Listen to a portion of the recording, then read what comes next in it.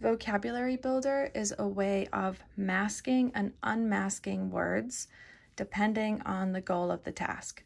And what is nice about Vocabulary Builder is that the icons stay in their same location.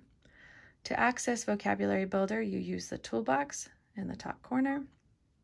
You may have a password, or you may need to use an unlock key to get there, and then you can select Vocabulary Builder, and it comes with a whole bunch of different pre-stored vocabulary options. So say I want to play Bubbles. I'm going to turn on my Vocabulary Builder, and now the icons or vocabulary specific to that kind of activity is now made more readily accessible while staying in the same location. So it's still the same I. We've still got like, but we've got other vocabulary.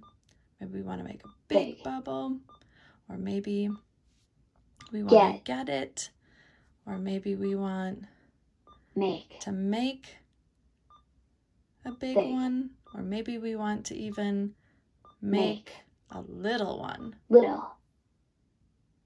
To turn Vocabulary Builder off, you can go back into the toolbox, Vocabulary Builder, and then you can turn masking off.